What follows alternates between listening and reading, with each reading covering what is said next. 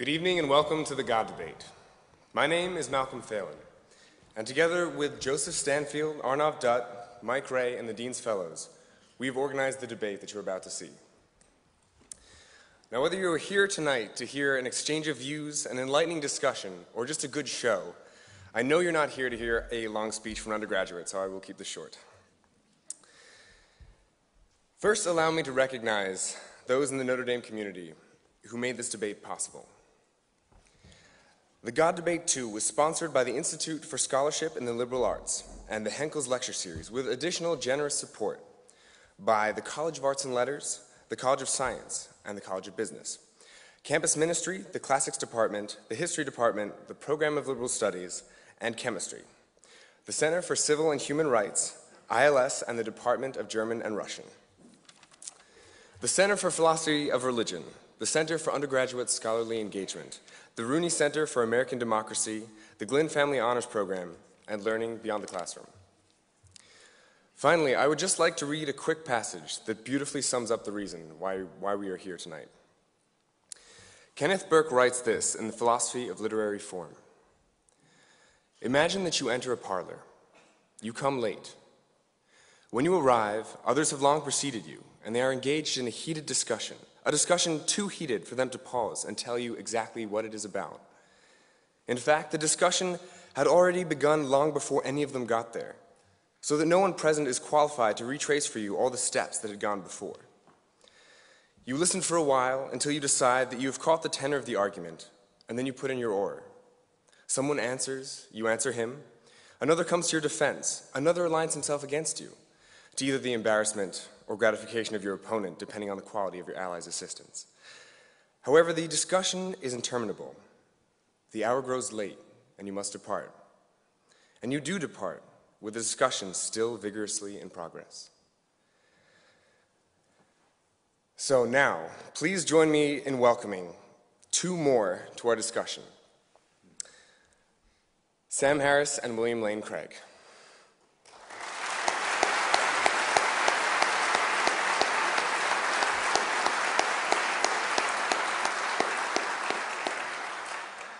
And please welcome our moderator, Professor Mike Ray from the Center for Philosophy of Religion.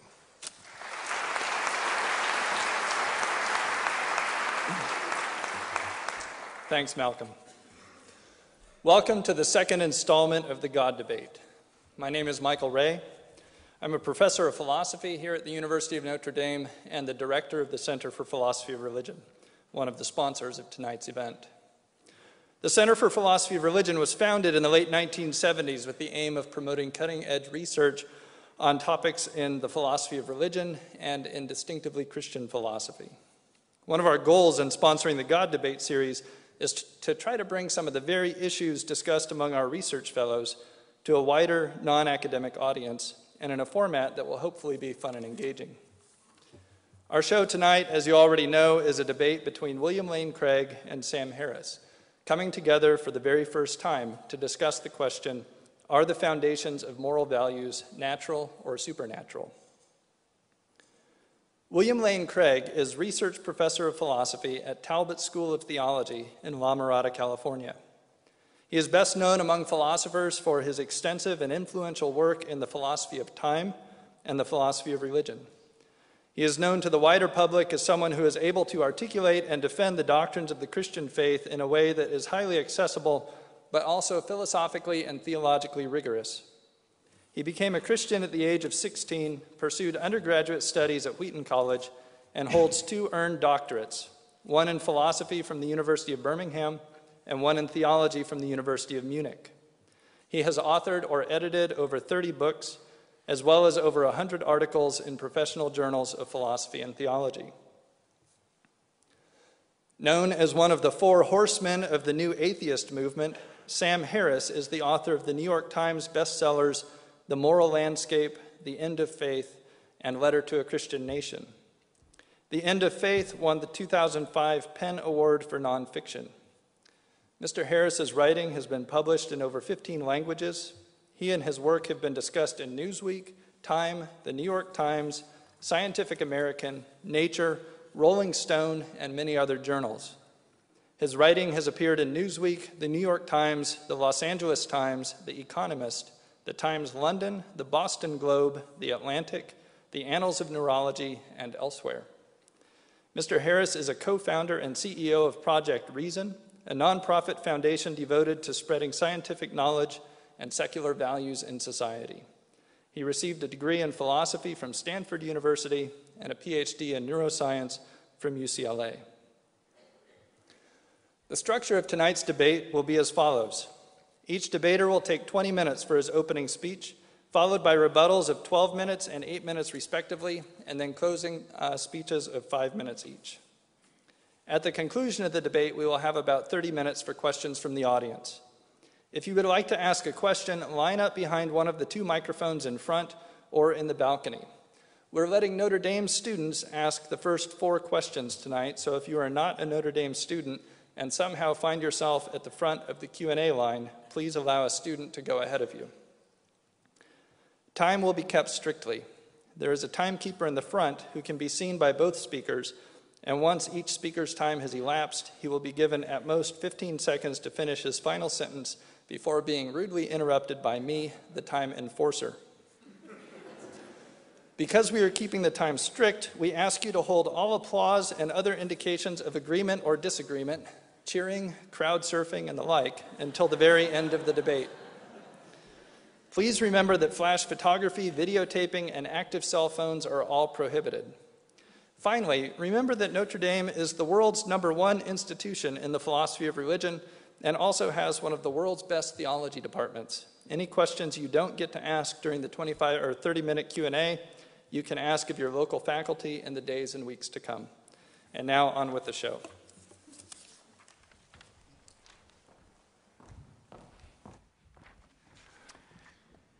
Well, good evening. It's wonderful to be here at the University of Notre Dame, and I want to begin by Sorry. Sorry.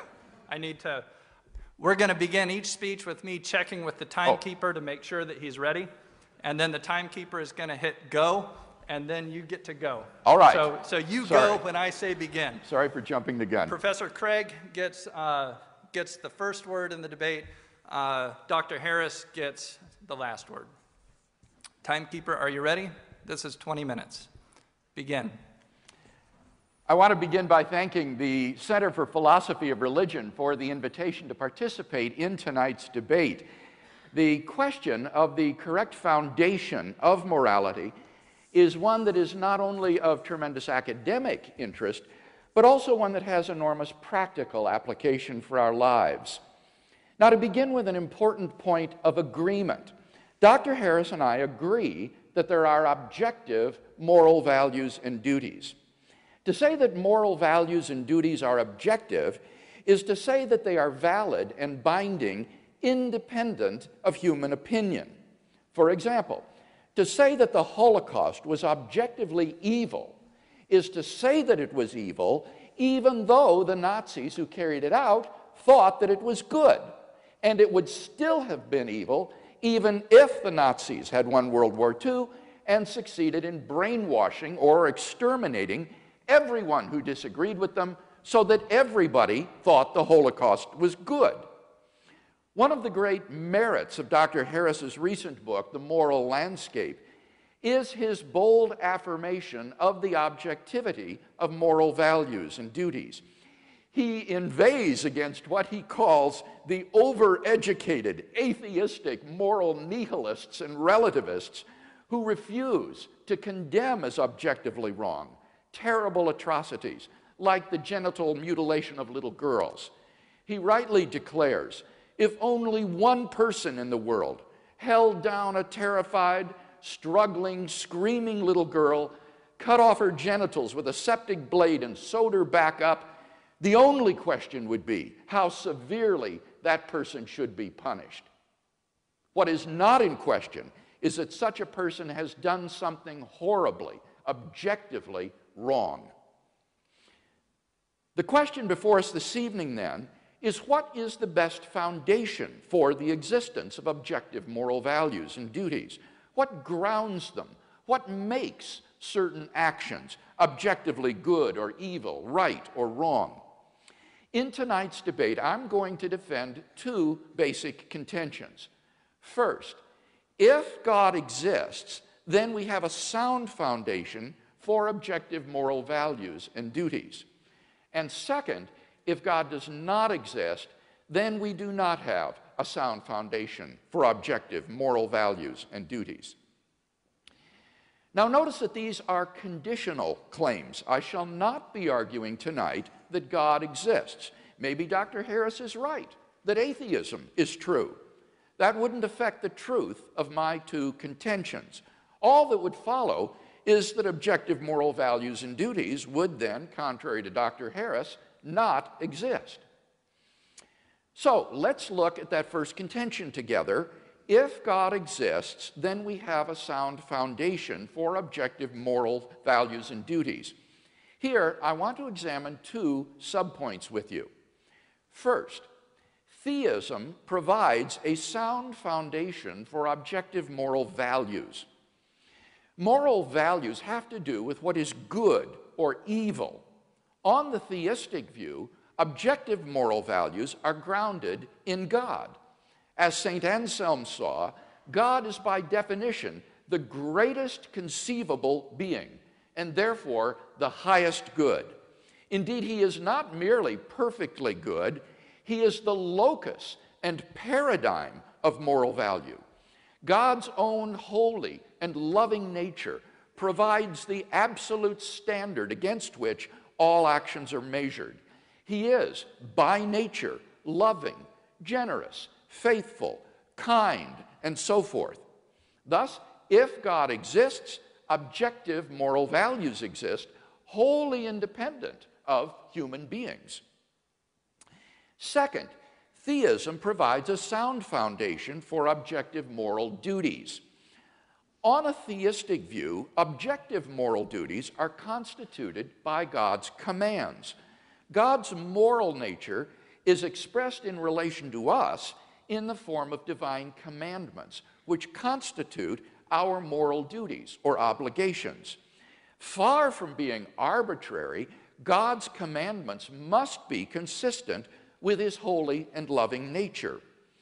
Our duties, then, are constituted by God's commandments, and these, in turn, reflect his essential character.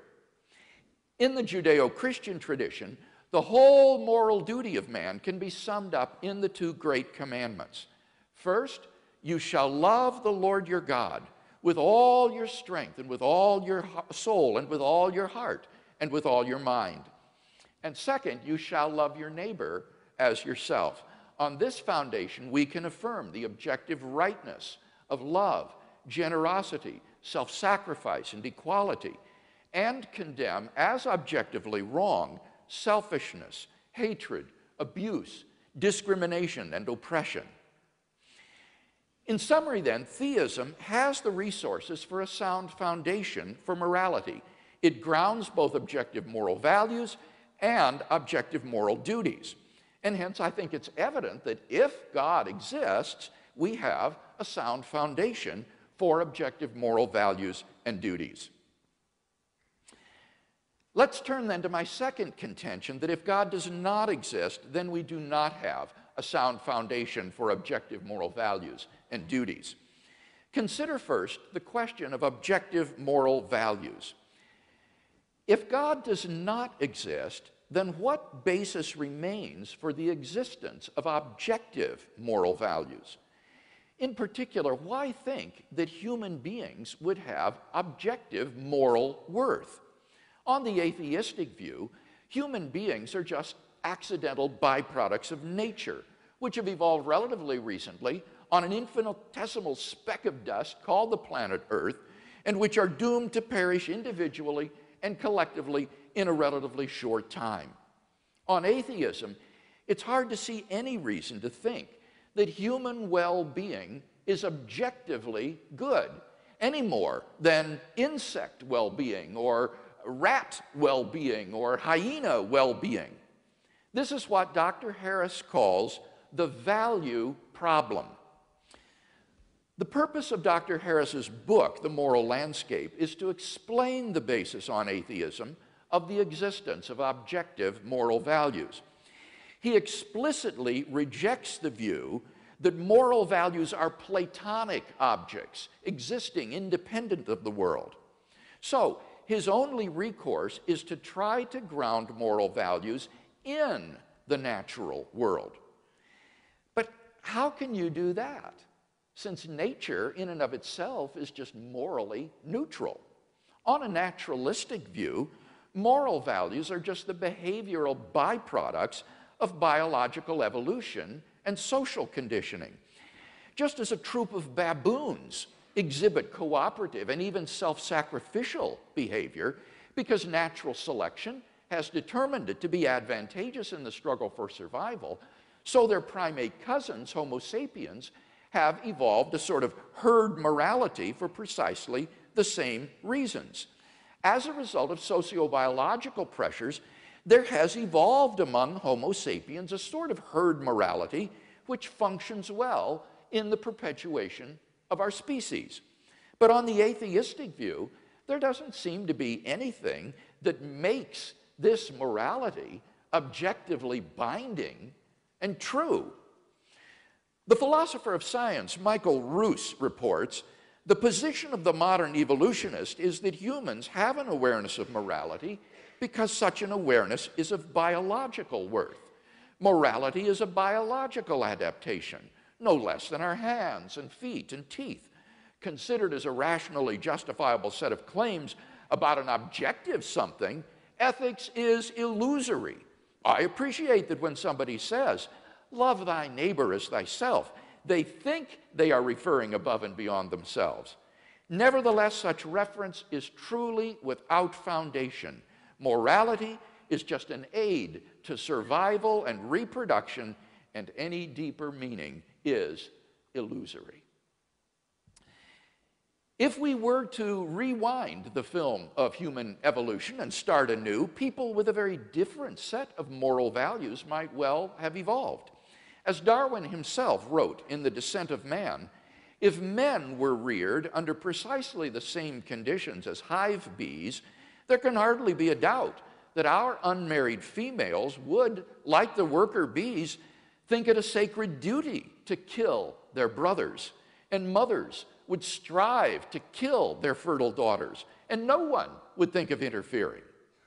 For us to think that human beings are special and our morality is objectively true is to succumb to the temptation to speciesism, that is to say, an unjustified bias in favor of one's own species. If there is no God, then any reason for regarding the herd morality evolved by Homo sapiens on this planet as objectively true seems to have been removed. Take God out of the picture, and all you seem to be left with is an ape-like creature on a speck of dust beset with delusions of moral grandeur. Richard Dawkins' assessment of human worth may be depressing, but why, on atheism, is he mistaken when he says there is at bottom no purpose, no evil, no good, nothing but pointless indifference? We are machines for propagating DNA. It is every living object's sole reason for being. So how does Sam Harris propose to solve the value problem? The trick he proposes is simply to redefine what he means by good and evil in non-moral terms. He says, we should define good as that which supports the well-being of conscious creatures. So, he says, questions about values are really questions about the well-being of conscious creatures. And therefore, he concludes, it makes no sense to ask whether maximizing well-being is good. Why not? Because he's redefined the word good to mean the well-being of conscious creatures. So, to ask, why is maximizing creatures' well-being good, is on his definition the same as asking, why does maximizing creatures' well-being maximize creatures' well-being? It's just a tautology. It's just talking in circles. So Dr. Harris has, quote unquote, solved the value problem just by redefining his terms. It's nothing but wordplay. At the end of the day, Dr. Harris isn't really talking about moral values at all. He's just talking about what's conducive to the flourishing of sentient life on this planet. Seen in this light, his claim that science can tell us a great deal about what contributes to human flourishing is hardly controversial. Of course it can, just as it can tell us what is conducive to the flourishing of corn or mosquitoes or bacteria.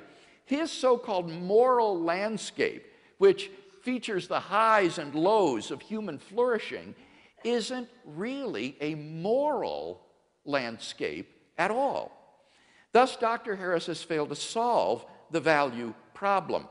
He hasn't provided any justification or explanation for why, on atheism, moral values would objectively exist at all. His so-called solution is just a semantical trick of an arbitrary and idiosyncratic redefinition of the terms good and evil in non-moral vocabulary.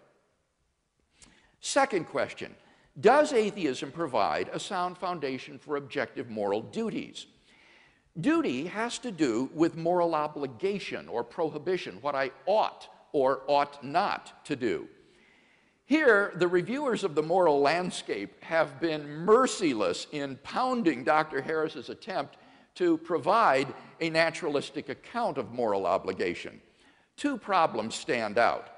First, natural science tells us only what is, not what ought to be the case. As philosopher Jerry Fodor has written, science is about facts, not norms. It might tell us how we are, but it wouldn't tell us what is wrong with how we are. In particular, it cannot tell us that we have a moral obligation to take actions which are conducive to human flourishing. So, if there is no God, what foundation remains for objective moral duties? On the naturalistic view, human beings are just animals, and animals have no moral obligations to one another. When a lion kills a zebra, it kills the zebra, but it doesn't murder the zebra. When a great white shark forcibly copulates with a female, it forcibly copulates with her, but it doesn't rape her. For none of these actions is forbidden or obligatory. There is no moral dimension to these actions. So if God does not exist, why think we have any moral obligations to do anything? Who or what imposes these obligations upon us? Where did they come from?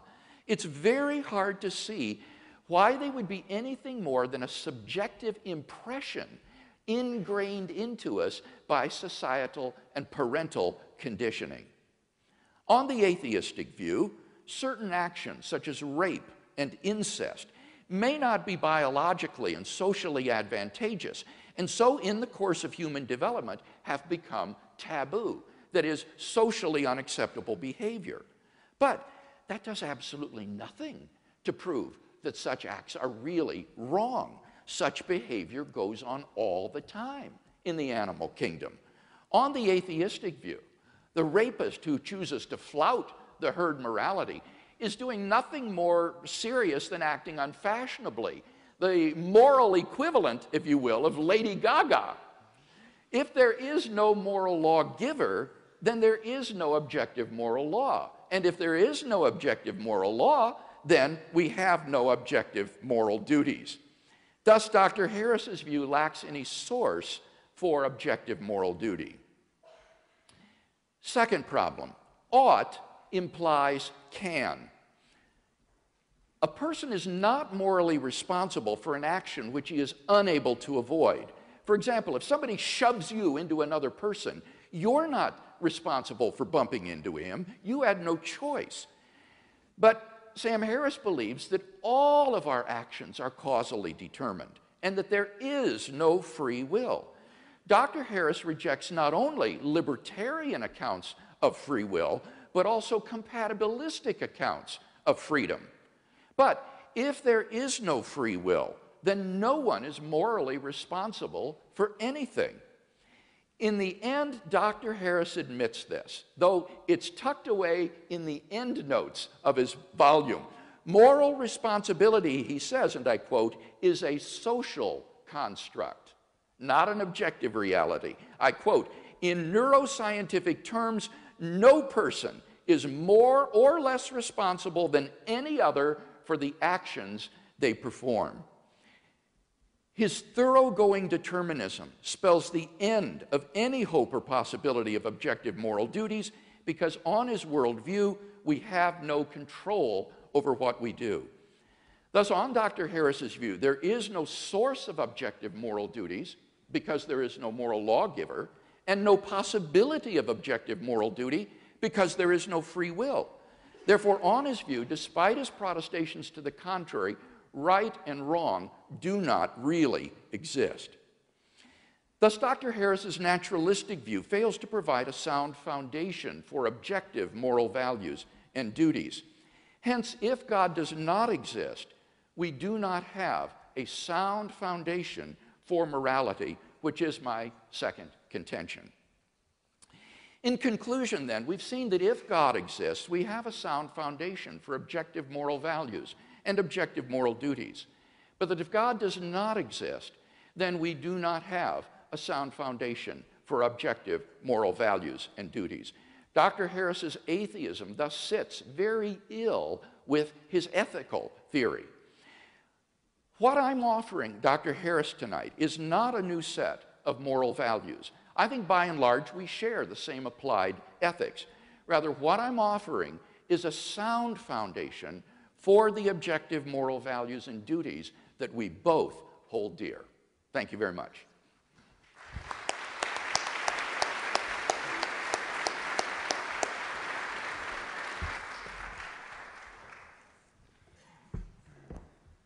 Dr. Harris now has 20 minutes.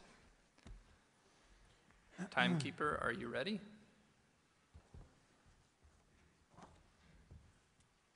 Begin. Well, first let me say it's an honor to be here at Notre Dame, and I'm very happy to be debating Dr. Craig, the one Christian apologist who seems to have put the fear of God into many of my fellow atheists.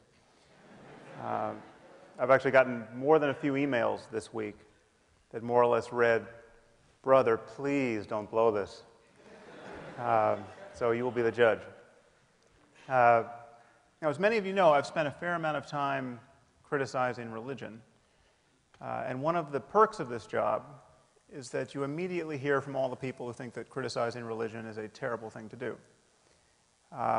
And strangely, the reason people rise to the defense of God is not that there's so much evidence that God exists, but that they believe that belief in God is the only intellectual framework for an objective morality.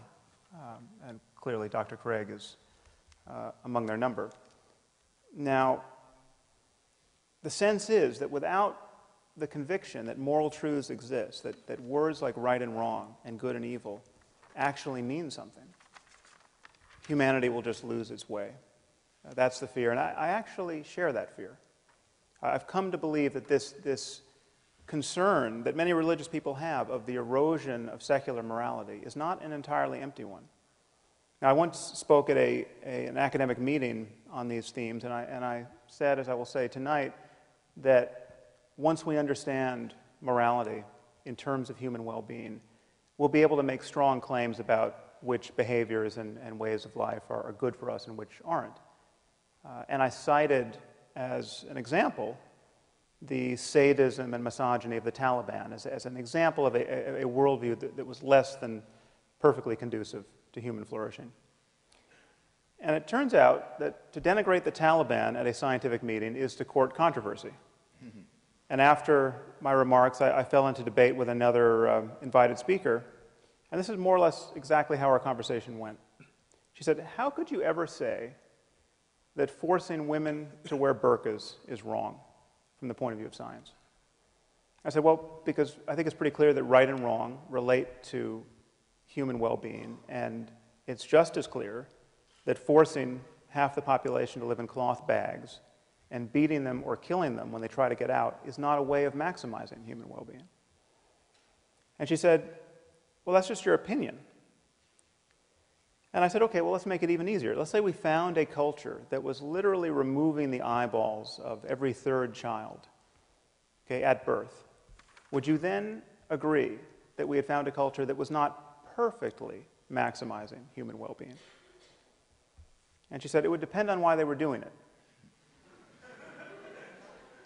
So after my eyebrows returned from the back of my head, I said, okay, well, let's say they're doing it for religious reasons. Let's say they have a scripture which says every third should walk in darkness, or some such nonsense. Okay. And then she said, well, then you could never say that they were wrong. Okay, and so you should know, I was talking to someone who has a deep background in science and philosophy. She's actually since been appointed to the President's Council on Bioethics. She's one of 13 people advising President Obama on all of the ethical implications of advances in medicine and related science and technology. And she had just delivered a perfectly lucid lecture on the moral implications of neuroscience for the courts. And she was especially concerned that we could be subjecting captured terrorists to lie detection neuroimaging technology. And she viewed this as really an unconscionable violation of cognitive liberty. So on the one hand, her moral scruples were very finely calibrated to recoil from the slightest perceived misstep in ethical terms in our war on terror. And yet she was quite willing to forgive some primitive culture its fondness for removing the eyeballs of children in its religious rituals. And she seemed to me quite terrifyingly detached from the very real suffering of millions of women in Afghanistan at this moment. So I see this double standard as a problem. Okay, and strangely, this is precisely the erosion of basic common sense that many religious people are worried about.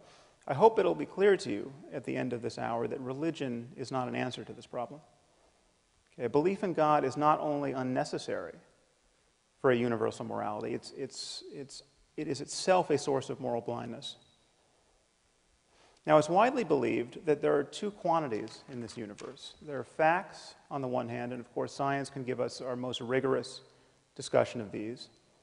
But then there are values, which many people, like Dr. Craig, think science can't touch.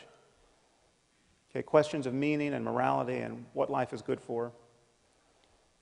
Now, of course, everyone thinks that science can help us get what we value, okay, but it can never tell us what we ought to value. Okay, and therefore, it cannot, in principle, be applied to the most important questions in human life, questions like how we should raise our children or what constitutes a good life. Now, it's thought, from the point of view of science, and Dr. Craig just gave voice to this opinion, that when we look at the universe, all we see are patterns of events. Just one thing follows another. Okay, and there's no corner of the universe that declares certain of its events to be good or evil or right or wrong.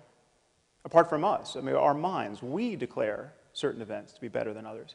But in doing that, it seems that we're merely projecting our own preferences and desires onto a reality that is intrinsically value-free. Okay, and where do our notions of right and wrong come from? Well, clearly they've been drummed into us by evolution. They're the product of these apish urges and social emotions. And then they get modulated by culture. We take sexual jealousy, for instance. I mean, this is an attitude that has been bred into us over millions of years. Okay, our ancestors were highly covetous of one another, despite the fact that everyone was covered with hair and had terrible teeth. And this possessiveness now gets enshrined in various cultural institutions, like the institution of marriage. Okay, so therefore, a statement like, it's wrong to cheat on one's spouse, okay, seems a mere summation of these contingencies. It seems like it's an improvisation on the back of biology. It seems that from the point of view of science, it can't really be wrong to cheat on your spouse. Okay, this is just how apes like ourselves worry when we learn to worry with words. Okay, now here is where religious people, like Dr. Craig, begin to get a little queasy, as I think they should. Okay. And many see no alternative but to insert the God of Abraham, an Iron Age god of war, into the clockwork as an invisible arbiter of moral truth. Okay, it is wrong to cheat on your spouse because Yahweh deems that it is so. Okay, which is curious because in other moods, Yahweh is perfectly fond of genocide and slavery and human sacrifice. I must say, it's pretty amusing to hear Dr. Craig in his opening remarks say that I'm merely focused on the flourishing of sentient creatures on this planet. Okay, if that's a sin, I'll take it. Okay, one wonders what Dr. Craig is focused on. Now, incidentally, you should not trust Dr. Craig's reading of me. Half the quotes he provided from me, as though I wrote them, were quotes from people I was quoting in my book, and often to different effects. So you'll have to read the book. Now, in claiming that values reduce to the well-being of conscious creatures, as I will, I'm introducing two concepts, consciousness and well-being. Now, let's start with consciousness. This is not an arbitrary starting point. Imagine a universe devoid of the possibility of consciousness. Imagine a universe entirely constituted of rocks. Okay, there's clearly no happiness or suffering in this universe. There's no good or evil. Value judgments don't apply. For changes in the universe to matter, they have to matter, at least potentially, to some conscious system. Okay, what about well-being? Well, the well-being of conscious creatures and the link between that and morality may seem open to doubt, but it shouldn't. Okay, here's the only assumption you have to make. Imagine a universe in which every conscious creature suffers as much as it possibly can for as long as it can. Okay, I call this the worst possible misery for everyone. Okay, the worst possible misery for everyone is bad. Okay, if the word bad applies anywhere, it applies here. Now, if you think the worst possible misery for everyone isn't bad, or maybe it has a silver lining, or maybe there's something worse, I don't know what you're talking about. And what's more, I'm pretty sure you don't know what you're talking about either. What I'm saying is the minimum standard of moral goodness is to avoid the worst possible misery for everyone. If we should do anything in this universe, if we ought to do anything, if we have a moral duty to do anything, it's to avoid the worst possible misery for everyone. And the moment you admit this, you admit that all other states of the universe are better than the worst possible misery for everyone. You have the worst possible misery for everyone over here, and all these other constellation of experiences arrayed out here. And because the experience of conscious creatures is dependent in some way on the laws of nature, there will be right and wrong ways to move along this continuum. It will be possible to think you're avoiding the worst possible misery for everyone and to fail. You can be wrong in your beliefs about how to navigate this space. So here's my argument for moral truth in the context of science. Questions of right and wrong and good and evil depend upon minds. Okay, they depend upon the possibility of experience. Minds are natural phenomena. They depend upon the laws of nature in some way.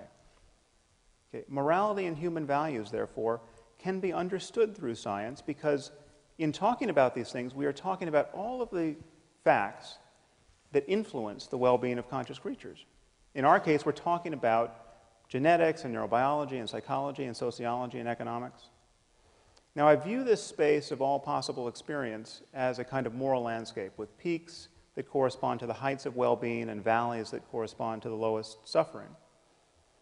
And the first thing to realize is that there may be many equivalent peaks in this space. There may be many different but morally equivalent ways for human beings to thrive. But there will be many more ways not to thrive. There'll be many more ways to fail to be on a peak. There are clearly more ways to suffer unnecessarily in this world than to be sublimely happy. Now, the Taliban are still my favorite example of a culture that is struggling mightily to build a society that's clearly less good than many other societies on offer. The average lifespan for women in Afghanistan is 44 years. Okay, they have a 12% literacy rate. They have the highest, almost the highest infant mortality and maternal mortality in the world, and almost the highest fertility. So this is one of the best places on earth to watch women and infants die. Okay, it seems to me perfectly obvious that the best response to this dire situation, which is to say the most moral response, is not to throw battery acid in the faces of little girls for the crime of learning to read. Now, of course, this is common sense to us, unless you happen to be a bioethicist on the President's Commission at this moment. But I'm saying, at bottom, these are also truths about biology and neurology and psychology and sociology and economics.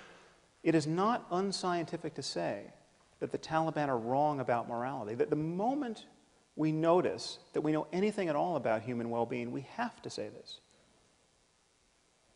Okay, now, some people with a little philosophical training may be tempted to say, but what if a father wants to burn off his daughter's face with battery acid? Who are you to say that he's not as moral as we are?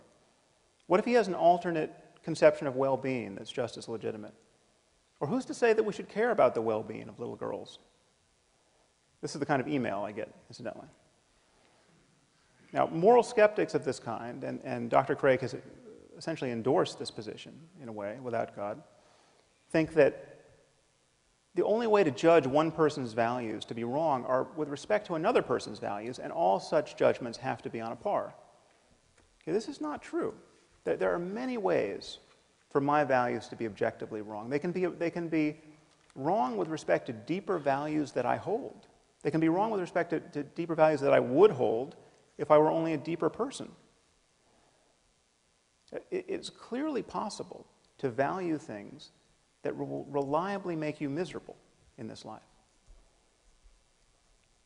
It's clearly possible to be cognitively and emotionally closed to experiences that you would want if you were only intelligent and knowledgeable enough to want them. It is possible not to know what one is missing in life. So things can be right or wrong, or good or evil, quite independent of a person's opinions. Now, some of you might worry that I haven't defined well-being enough. How can something this loose as a concept be the benchmark of objective values? Well, consider by analogy the concept of physical health. Physical health is very difficult to define. It used to be that if you were healthy, you could expect to live to the ripe old age of 40. Now our lifespan, our life expectancy has doubled in the last 150 years. What does health mean? Okay, well, it has something to do with not always vomiting, not being in excruciating pain, not running a fever. Okay, but how fast should a healthy person be able to run? Okay, that question might not have an answer. Okay, but this does not make the question of health vacuous. Okay, it doesn't make it merely a matter of opinion or of cultural construction. Okay, the distinction between a healthy person and a dead one is about as clear and consequential as any we ever make in science. Okay, and notice that no one is ever tempted to attack the philosophical underpinnings of medicine with questions like, well, who are you to say that not always vomiting is healthy? What if you meet someone who wants to vomit, and he wants to vomit until he dies? Okay, how could you argue that he is not as healthy as you are? In talking about morality and human values, I think we really are talking about mental health and the health of societies. And the truth is, science has always been in the values business. We simply cannot speak of facts without resorting to values. I mean, consider the simplest statement of scientific fact. Water is 2 parts hydrogen and 1 part oxygen. This seems as value-free an utterance as human beings ever make. But what do we do when someone doubts the truth of this proposition? Okay, all we can do is appeal to scientific values, the value of understanding the world, the value of evidence, the value of logical consistency. What if someone says, well, that's not how I choose to think about water. Okay, I'm a biblical chemist, and I read in Genesis 1 that God created water before he created light. So I take that to mean that there were no stars. So there were no stars to fuse helium and hydrogen into heavier elements like oxygen. Therefore, there was no oxygen to put in the water. So either water has no oxygen, or God created special oxygen to put in the water. But I don't think he would do that, because that would be biblically inelegant. Okay, what can we say to such a person? Okay, all we can do is appeal to scientific values. And if he doesn't share those values, the conversation is over. Okay, If someone doesn't value evidence, what evidence are you going to provide to prove that they should value it? If someone doesn't value logic, what logical argument could you provide to show the importance of logic? Okay, so I think this split between facts and values should look really strange to you on its face. I mean, what are we really saying when we say that science can't be applied to the most important questions in human life? Okay, we're saying that when we get our biases out of the way, when we most fully rely on clear reasoning and honest observation, when intellectual honesty is at its zenith, well, then those efforts have no application whatsoever to the most important questions in human life. That is precisely the mood you cannot be in to answer the most important questions in human life. It would be very strange if that were so.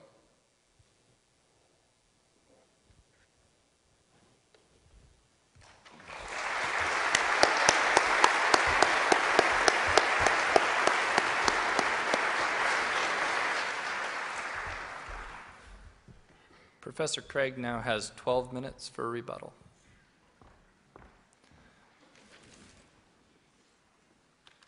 Timekeeper, are you ready? Begin. You'll recall in my first speech that I said I was going to defend two basic contentions tonight. First, that if God exists, then we have a sound foundation for objective moral values and duties. First, I explained that if God exists, then objective moral values are grounded in the character of God himself, who is essentially compassionate, fair, kind, generous, and so forth. Here, Dr. Harris didn't have anything by way of disagreement to say, but I do want to clear up a possible confusion.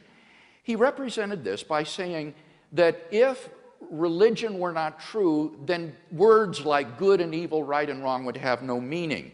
I'm not maintaining that. That is to confuse moral ontology with moral semantics. Moral ontology asks, what is the foundation of objective moral values and duties? Moral semantics asks, what is the meaning of moral terms?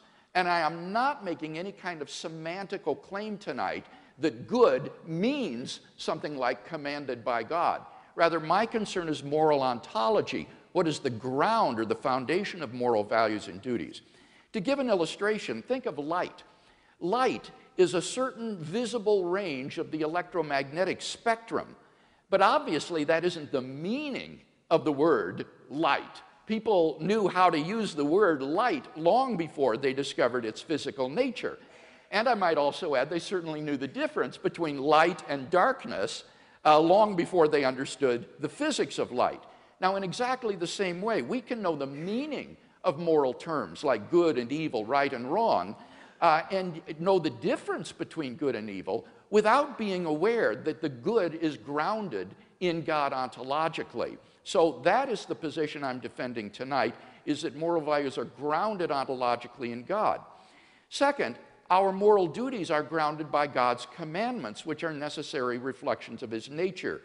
Here, the only response I detected from Dr. Harris was to refer to the atrocities in the Hebrew Bible. But I think this is quite irrelevant to tonight's discussion. There are plenty of divine command theorists who are not Jews or Christians and place no stock whatsoever in the Bible. So this isn't an objection to divine command theory that I'm defending tonight. Now, if you are interested in biblical ethics, I want to highly recommend Paul Copan's new book, Is God a Moral Monster?, which examines those passages in the Hebrew Bible in light of the ancient Near East, and I can guarantee you it will be a very enlightening and interesting read. But this issue is strictly irrelevant in tonight's debate. So we've not heard any objection to a theistic grounding for ethics. If God does exist, it's clear, I think, obvious even, that we have a sound foundation for objective moral values and duties. Now, what if God does not exist? Is there a sound foundation, first of all, for objective moral values? Now here, Dr. Harris said you don't need religion in order to have universal morality. Again, that's a confusion. Of course you don't. Remember, the Nazis, for example, could have won World War II and established a universal morality. The issue isn't universality, the issue is objectivity. And I'm maintaining that in the absence of God, there isn't any reason, any explanation for the existence of objective moral values. Now, Dr. Harris says, but we can imagine creatures being in the worst possible misery, and it's obviously better for creatures to be flourishing. The well-being of conscious creatures is good. Well, of course it is. That's not the question. We agree that all things being equal, flourishing of conscious creatures is good. The question is rather, if atheism were true, what would make the flourishing of conscious creatures objectively good? Conscious creatures might like to flourish, but there's no reason on atheism to think that it would really be objectively good. Now here, Dr. Harris, I think, is guilty of misusing terms like good and bad, right and wrong, in equivocal ways. He will often use them in non-moral senses. For example, he'll say there are objectively good and bad moves in chess.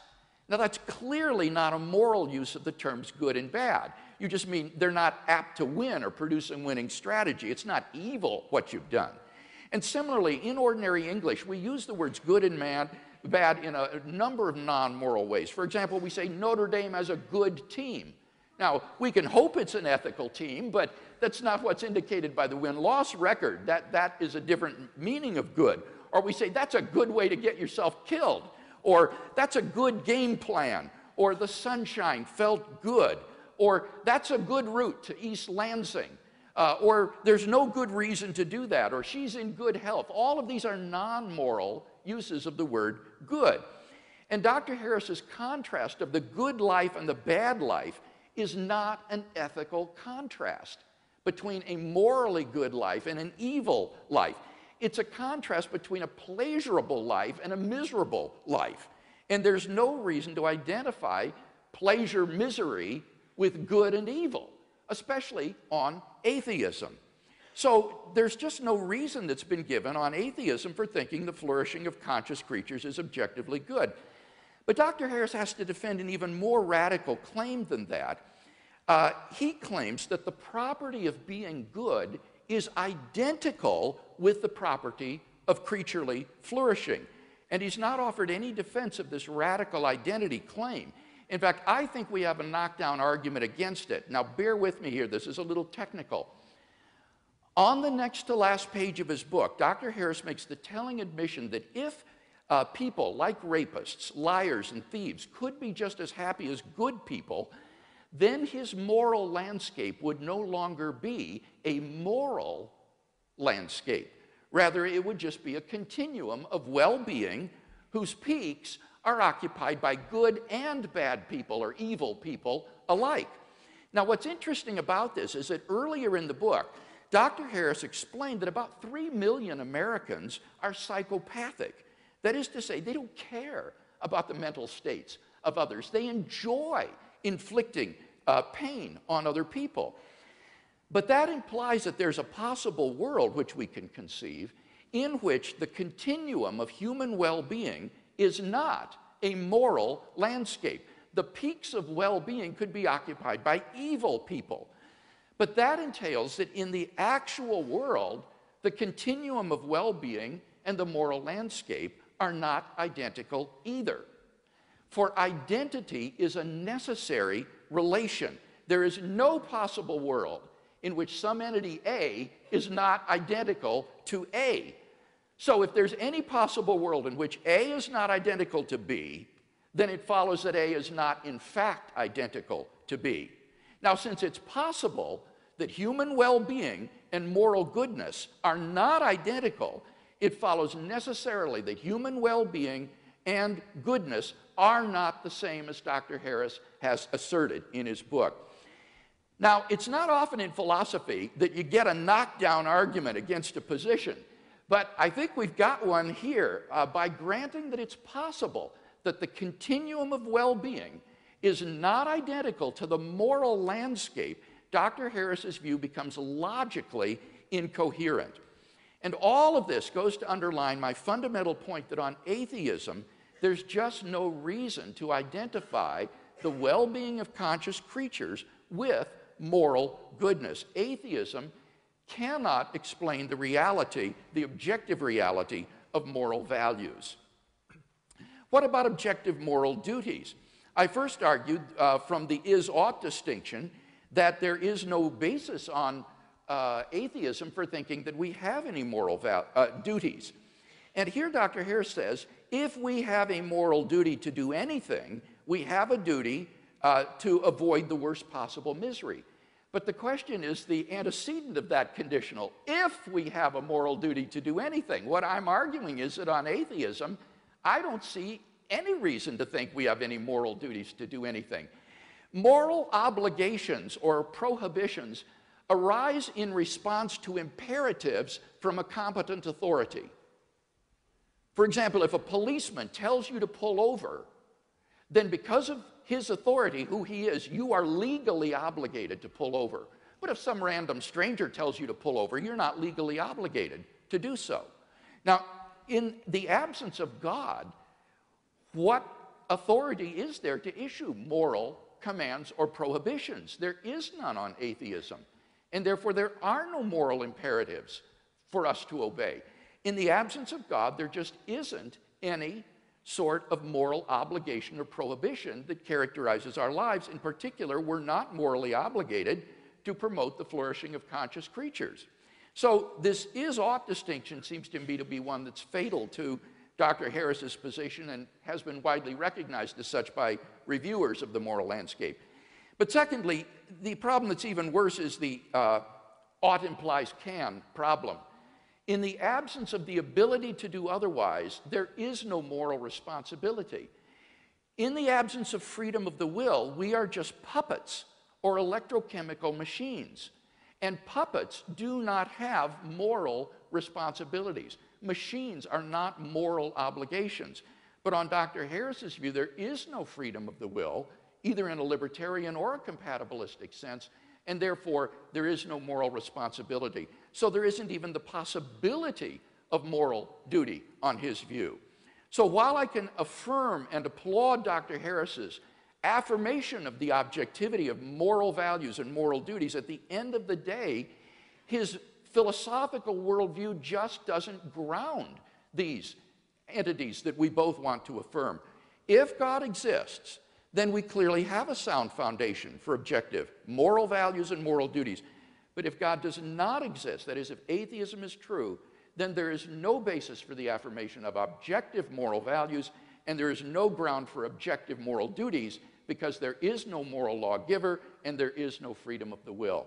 And therefore, it seems to me that atheism is simply bereft of the adequate ontological foundations to establish the moral life.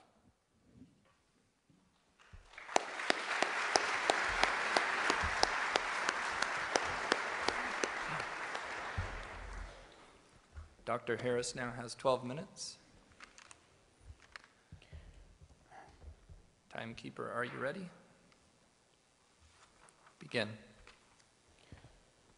Well, that was all very interesting. Ask yourselves, what is wrong with spending eternity in hell? Well, I'm told it's rather hot there, for one.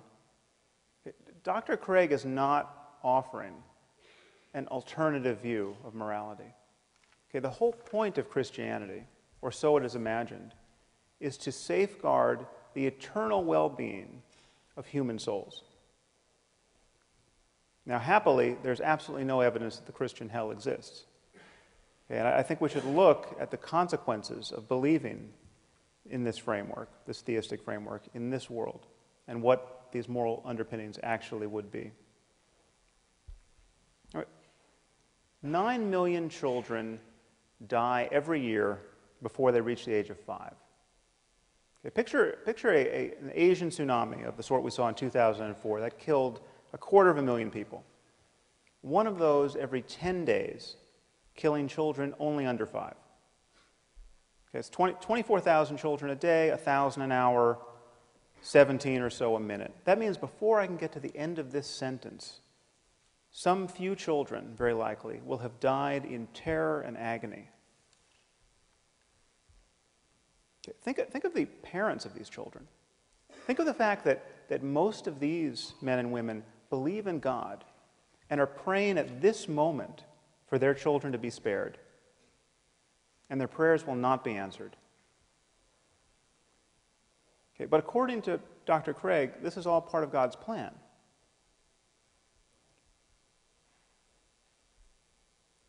Any God who would allow children by the millions to suffer and die in this way, and their parents to grieve in this way, either can do nothing to help them or doesn't care to. He is therefore either impotent or evil. And worse than that, on Dr. Craig's view, most of these people, many of these people certainly, will be going to hell because they're praying to the wrong God. Just think about that. Okay, through no fault of their own, they were born into the wrong culture where they got the wrong theology and they missed the revelation. Okay, there are 1.2 billion people in India at this moment. Most of them are Hindus, most of them therefore polytheists. Okay, in Dr. Craig's universe, no matter how good these people are, they are doomed. If you are praying to the monkey god Hanuman, you are doomed. Okay. You will be tortured in hell for eternity. Now, is there the slightest evidence for this? No.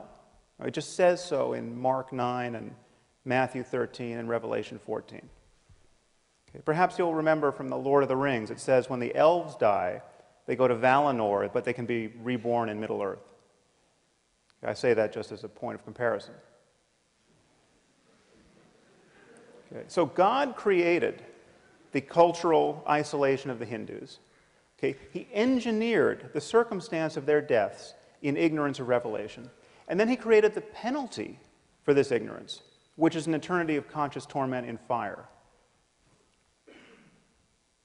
Okay, on the other hand, on Dr. Craig's account, your run-of-the-mill serial killer in America, okay, who spent his life raping and torturing children, need only come to God, come to Jesus on death row, and after a final meal of fried chicken, he's going to spend an eternity in heaven after death. Okay, one thing should be crystal clear to you.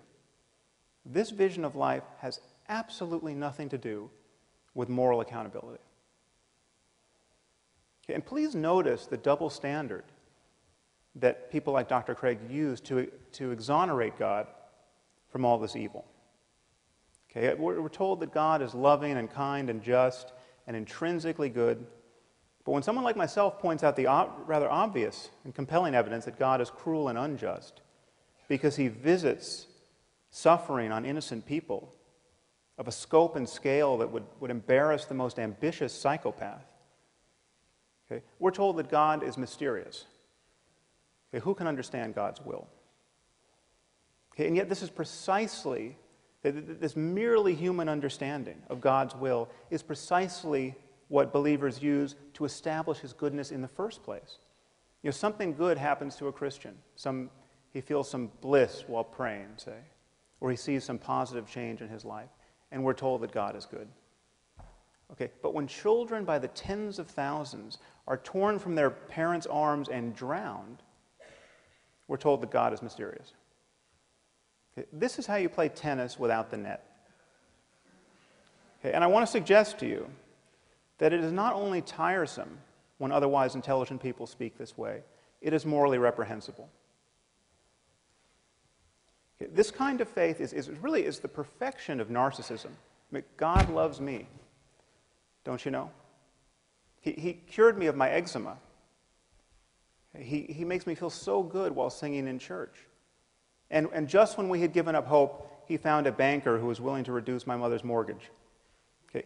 Given all that this God of yours does not accomplish in the lives of others, given the misery that's being imposed on some helpless child at this instant, this kind of faith is obscene. Okay, to think in this way is to fail to reason honestly or to care sufficiently about the suffering of other human beings. And if God is good and loving and just and kind, and he wanted to guide us morally with a book, why give us a book that supports slavery? Why give us a book that admonishes us to kill people for imaginary crimes like witchcraft? Now, of course, there's a way of not taking these questions to heart. Okay, according to Dr. Craig's divine command theory, God is not bound by moral duties. God doesn't have to be good. Whatever he commands is good. So when he commands that the Israelites to slaughter the Amalekites, that behavior becomes intrinsically good because he commanded it. Okay, well, here we're being offered, I'm glad he raised the issue of psychopathy, we're being offered a psychopathic and psychotic moral attitude. It's psychotic because this is completely delusional. There's no reason to believe that we live in a universe ruled by an invisible monster, Yahweh. But it is psychopathic because this is a total detachment from the well-being of human beings. This so easily rationalizes the slaughter of children.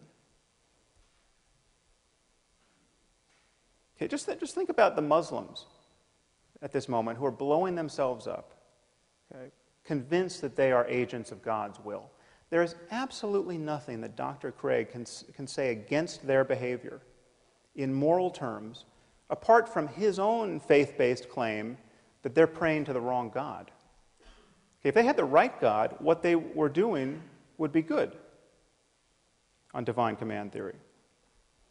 Now, I'm obviously not saying that Dr. Craig or all religious people are psychopaths and psychotics, but this, to me, is the true horror of religion.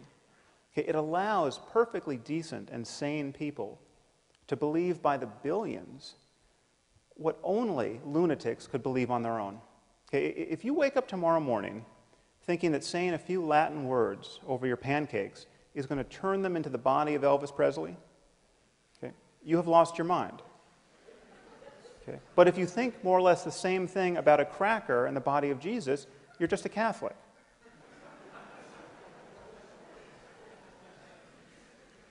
And I'm not the first person to notice that it's a very strange sort of loving God who would make salvation depend on believing in him on bad evidence. Okay, I mean, if you lived 2,000 years ago, there was evidence galore. I mean, he was just performing miracles. But apparently he got tired of being so helpful. Okay, and so now we all inherit this very heavy burden of the doctrine's implausibility. And the effort to square it with what we now know about the cosmos and what we know about the all-too-human origins of Scripture becomes more and more difficult. Okay, and it's not just the generic God that Dr. Craig is recommending. It is God the Father and Jesus the Son. Okay, Christianity, on Dr. Craig's account, is the true moral wealth of the world. Well, I hate to break it to you here at Notre Dame, but Christianity is a cult of human sacrifice. Okay, Christianity is not a religion that repudiates human sacrifice. It is a religion that celebrates a single human sacrifice as though it were effective. God so loved the world that he gave his only Son. John 3:16. Okay, the idea is that Jesus suffered the crucifixion so that none need suffer hell, except those billions in India and billions like them throughout history. Okay, this is astride. This doctrine is astride a contemptible history of scientific ignorance and religious barbarism. We come from people who used to bury children under the foundations of new buildings as offerings to their imaginary gods. I mean, just think about that. In vast numbers of societies, people would bury children in post holes, people like ourselves thinking that this would prevent an invisible being from knocking down their buildings. Okay. These are the sorts of people who wrote the Bible. Okay. If there is a less moral framework than the one Dr. Craig is proposing, I haven't heard of it.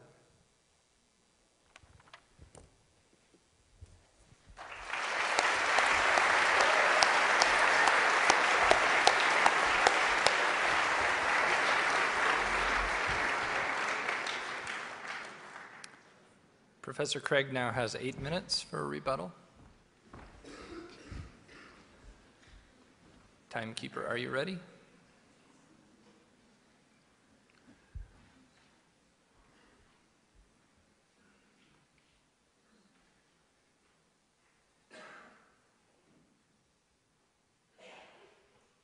Begin. The less moral framework is atheism. Atheism has no grounds for objective moral values or duties. And it's interesting that in that last speech, I was disappointed to hear no defense given of that crucial second contention that I offered against Dr. Harris's view. Remember, we talked about the value problem. I gave what I consider a knockdown argument to show that the moral landscape is not identical to the continuum of human flourishing. We talked about objective moral duties, the is versus ought distinction, the ought implies can problem. None of these have been responded to. So if you want a really desperate moral system, try atheism. There's no foundation for objective moral values and duties there. Now, what about theism? Does it do any better? Well, in the last speech, we heard some attacks on my first contention that God provides a sound foundation for morality. Unfortunately, it seems to be that most of these were red herrings.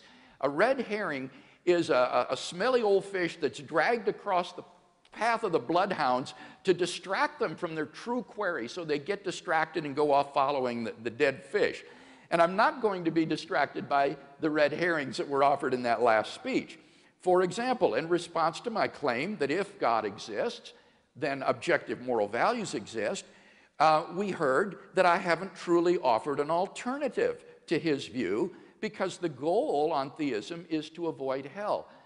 Honestly, it just simply shows how poorly Sam Harris understands Christianity. You don't believe in God to avoid going to hell. Belief in God isn't some kind of fire insurance. You believe in God because God, as the supreme good, is the appropriate object of adoration and love. He is goodness itself to be desired for its own sake. And so the fulfillment of human existence is to be found in relation to God. It is because of who God is and his moral worth that he is worthy of worship. It has nothing to do with avoiding hell or promoting your own well-being. He then responds, but there's no good reason to believe that such a being exists. Look at the problem of evil and the problem of the unevangelized. Both of these, as I explained in my opening speech, are irrelevant in tonight's debate because I'm not arguing that God exists. Maybe he's right. Maybe these are insuperable objections to Christianity or to theism. It wouldn't affect either of my contentions that if God exists, then we have a sound foundation for moral values and duties. If God does not exist, then we have no foundation for objective moral values and duties. So these are red herrings. Now, I have written on each of these problems, the problem of evil and the problem of the unevangelized, and you can find much of what I've said at our website, reasonablefaith.org. If you're interested, go ahead and look at that. Or, as Michael Ray suggested, talk to one of your philosophy professors. Michael has written extensively on the problem of evil, and I'm sure he'd love to have a conversation with you about those things. Notice, secondly, I would want to say, evil actually proves that God exists. Because if God does not exist, objective moral values and duties do not exist. If evil exists, then it follows that objective values and duties do exist. Namely, some things are evil. So evil actually proves the existence of God, since in the absence of God, good and evil as such would not exist. So you cannot press both the problem of evil and agree with my contention that if God does not exist, objective moral values and duties do not exist, because evil actually will be an argument for the existence of God.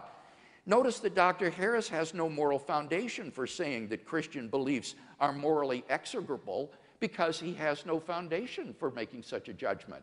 If atheism is true, what objective foundation is there for affirming that one view is execrable and another is not? There's simply no basis for such judgments. So, if he wants to have a debate on theism, I will happily engage in one with him, but that's not the debate for tonight. He also says it's psychopathic to believe these things. Now, that remark is just as stupid as it is insulting. It is absurd to think that people like Professor Peter Van Inwagen here at the University of Notre Dame is psychopathic, or that a guy like Dr. Tom Flint, who is as gracious a Christian gentleman as I could have ever met, is psychopathic. This is simply below the belt. So it seems to me that we've not been given any refutation of the view that if God does exist, then his essence, his character, is determinative for the existence of objective moral values. What about objective moral duties? Here I explained that God's commands must be consistent with his nature. And Dr. Harris continues to press the point, oh, but the Bible supports slavery. Again, I'll refer you to Professor Copan's book, which shows that that is a gross misrepresentation of ancient Israel, which did not, in fact, promote slavery as we understand it in light of the experience in the American South. But again, that's simply not irrelevant because that isn't relevant because I'm not defending the Bible tonight. I'm saying that for a theist, whether Jew, Christian, deist, Hindu, moral duties will be grounded in the divine commands which are based in his nature. He says, but then what about people like the Taliban who say that God has commanded them to do certain atrocities? I would say the very same thing to the Taliban that Dr. Harris says, namely, God did not command you to do those things. That's exactly what Dr. Harris would say. The reason he thinks that is because he doesn't believe that God exists, but I would say that because I think that the Taliban has got the wrong God, that in fact God hasn't commanded them to commit these atrocities, and indeed God will only issue such commands as are consistent with his moral nature and for which he has morally sufficient reasons. So I don't think this first contention is really in much dispute tonight. I think it's obvious that if God exists, then obviously objective moral values exist independently of human opinion. They're grounded in the character of God. And there would be objective moral duties if God exists, because our duties arise in response to the moral imperatives that God issues to us. So the real debate is on that second contention. Can atheism provide a good foundation for objective moral values and duties? And I think we've seen powerful reasons to think that it cannot.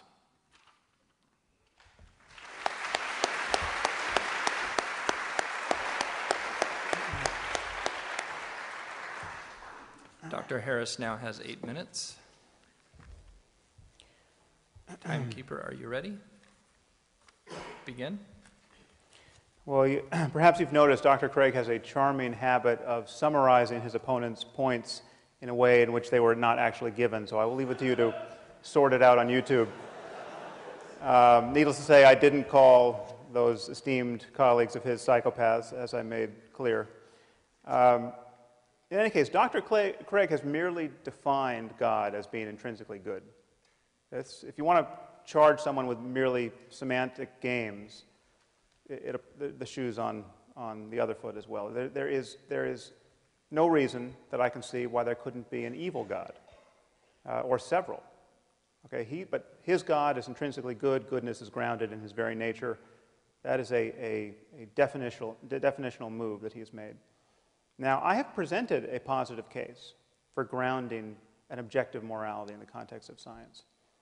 And thinking about moral truth in the context of science should only pose a problem for you if you imagine that a science of morality has to be absolutely self-justifying in a way that no science ever could be. Okay, every branch of science must rely on certain axiomatic assumptions. Okay, certain core values. And a science of morality would be on the same footing as a science of medicine or physics or chemistry. You need only assume that the worst possible misery for everyone is bad and worth avoiding, and indeed the worst case scenario for conscious life. And if science is unscientific, if having a value assumption at the core renders science unscientific, what is scientific? Now, Dr. Craig is confused about what it means to speak with scientific objectivity about the human condition. He says things like, from the point of view of science, we're just constellations of atoms and we're no more valuable than rats or insects. Okay, as though the only scientifically objective thing that could be said about us is that we're constellations of atoms. Okay, there are two very different senses in which we use these terms subjective and objective. Okay, the first is epistemological. It relates to how we know. And when we say we're reasoning or thinking objectively in this sense, we're talking about the style in which we're thinking. We're talking about the fact that we're seeing through our biases, which is to say, trying to jettison bias. We are reasoning in a way that's available to the data. Our minds are open to counter arguments. Now, this is the absolute foundation of science, and this is what opens such an invidious gulf between science and religion. The difference here in this approach to objectivity. But science does not require that we ignore the fact that certain facts are subjective, ontologically subjective. Okay, there are facts about the human condition that science can understand and study that are first-person facts, facts about what it's like to be you. Okay, and we can study these facts, and our study of them reveals how much deeper and richer and more meaningful our lives are than the lives of cockroaches. Okay, so this is a false reductionism that he's purveying here. Now, so there are subjective facts. If you happen to have an intact nervous system, being burned alive will be excruciatingly painful. The painfulness of pain is a subjective fact about you. Okay, what my argument entails is that we can speak objectively about a certain class of subjective facts that go by the name of morality, that relate to questions of good and evil, and these depend on the well-being of conscious creatures, especially our own. And by this light, we can see that it's possible to value the wrong things. I mean, if you think you prefer to be neurotic and in pain, and incapable of creative work, and completely disconnected from other people, there's something wrong with you. Okay, objectively wrong with you? Yes. Okay. In that you are closed to higher states of consciousness. Higher with respect to what? Higher as in further from the lowest possible state of consciousness, the worst possible misery for everyone. Okay, is the worst possible misery for everyone really bad? Once again, we have hit philosophical bedrock with the shovel of a stupid question. Now, I want to take a brief moment to speak about these higher possibilities, because it's often thought that non-believers like myself are closed to some remarkable experiences that religious people have. That's not true. That's not true. There's nothing that prevents an atheist from experiencing self-transcending love and ecstasy and rapture and awe. There's nothing that prevents an atheist from going into a cave for a year like a proper mystic and doing nothing but meditate on compassion, say. What atheists don't tend to do is make unjustifiable and unjustified claims about the nature of the cosmos or about the divine origin of certain books on the basis of those experiences. Now, the prospect of somebody becoming a true saint in life and inspiring people long after their deaths is something that I take very seriously. I've spent a lot of time studying meditation with some very great, wise old yogis and Tibetan lamas who've spent decades on retreat. I mean, really remarkable people. Okay? People who I actually consider to be spiritual geniuses of a certain sort. And so I can well imagine if Jesus was a spiritual genius, you know, a palpably non-neurotic and charismatic and wise person, I can well imagine the experience of his disciples. I can well imagine the kind of influence he could have on their lives. Okay? We do not have to presuppose anything on insufficient evidence in order to explore this higher terrain of human well-being. We don't have to take anything on faith. We don't have to lie to ourselves or to our children about the nature of reality. If we want to understand our situation in the world, along with these deeper possibilities, we have to do it in the spirit of science. Okay, given that people have had these remarkable experiences in every context, while worshiping one God, while worshiping hundreds, while worshiping none, that proves that a deeper principle is at work. That the sectarian claims of our various religions can't possibly be true in that context. And all we have is human conversation to capture these possibilities. We can either have a first-century conversation as dictated by the New Testament, or a 7th century conversation as dictated by the Quran, or a 21st century conversation that leaves us open to the full wealth of human learning. Please think about these things.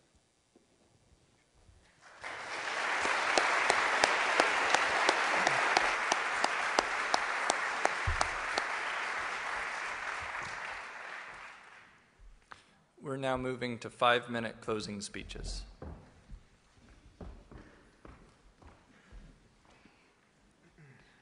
Timekeeper, are you ready?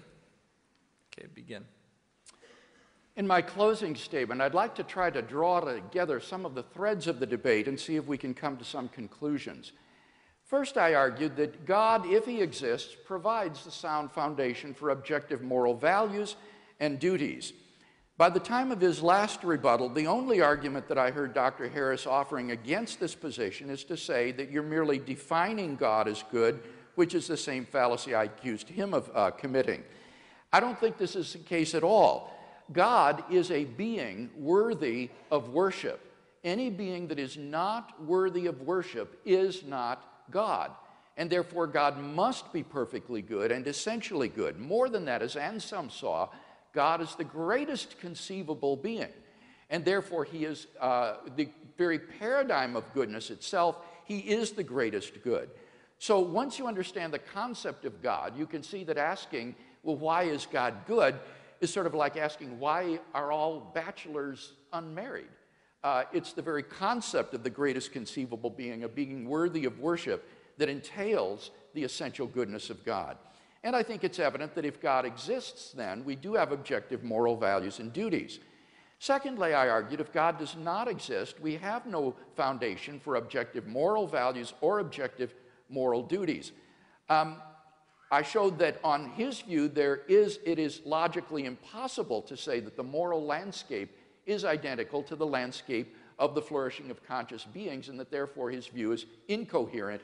We also looked at the is-ought distinction, and the ought implies can, to which Dr. Harris has never replied in the course of this evening's debate.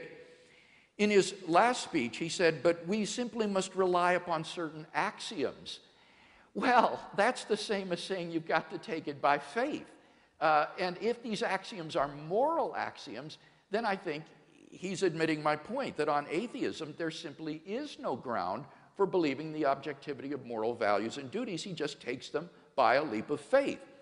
He says, well, there are different senses of the word objective. Yes, of course, and in my opening speech, I made clear the sense in which I was defining the term.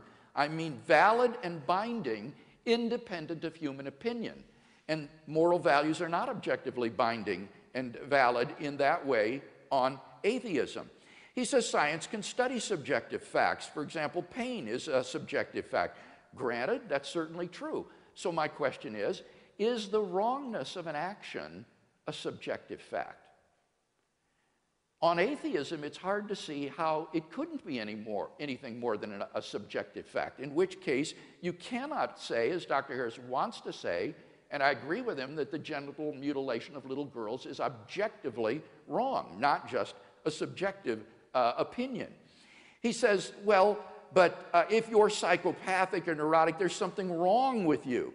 Granted, I agree with that. There is something wrong with you. But the question is, on atheism, if atheism were true, would there be anything objectively morally wrong with doing what the psychopath does? He hasn't been able to show that. Indeed, there are no moral duties on his view. And remember, he himself admitted that psychopaths could occupy the peaks of well-being on his so-called moral landscape, and that therefore it is not a moral landscape at all.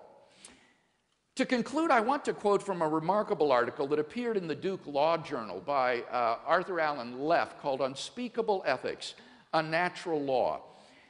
Dr. Leff's difficulty is the same as Dr. Harris's. He wants to find a foundation for moral values and duties, in this case for the law, that would be independent of human opinion, would be objective, and would be in the world. And he can't find one. He says any attempt to ground values in the world is open to the playground bully's retort, who says? And this is how his article concludes. All I can say is this: it looks as if we are all we have. Only if ethics were something unspeakable by us, that is, something transcendent, could law be unnatural and therefore unchallengeable. As things now stand, everything is up for grabs. Nevertheless, napalming babies is bad. Starving the poor is wicked. Buying and selling each other is depraved. There is in the world such a thing as evil. All together now, says who? God help us.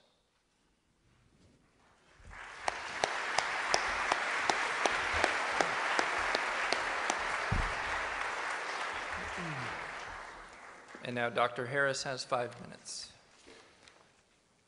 Timekeeper, are you ready? Begin. I'm curious, how many of you consider yourselves to be devout Muslims? See a show of hands? Don't mean to single anyone out, but not many. Now, you're all aware, of course, that the Quran exists and claims to be the perfect word of the creator of the universe. You're aware that once having heard of this possibility and rejecting it, you're all going to hell for eternity.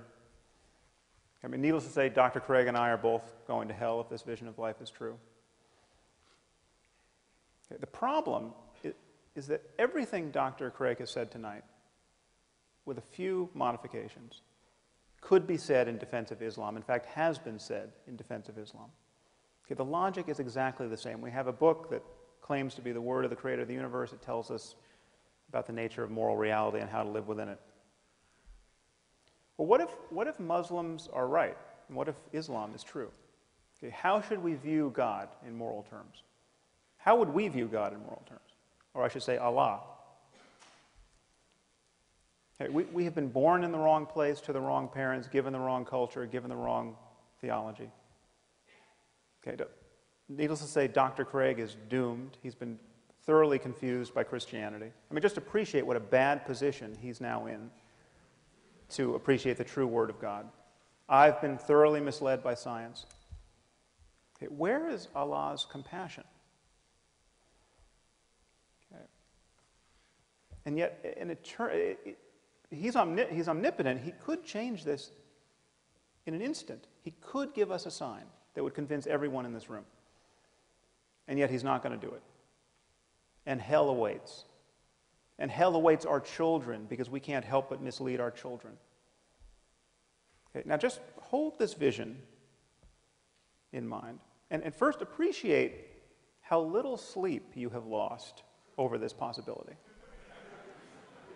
Okay? Just feel in yourself at this moment how carefree you are and will continue to be in the face of this possibility. What are the chances that we're all going to go to hell for eternity because we haven't recognized the Quran to be the perfect word of the creator of the universe? Please know that this is exactly how Christianity appears to someone who's not been indoctrinated by it.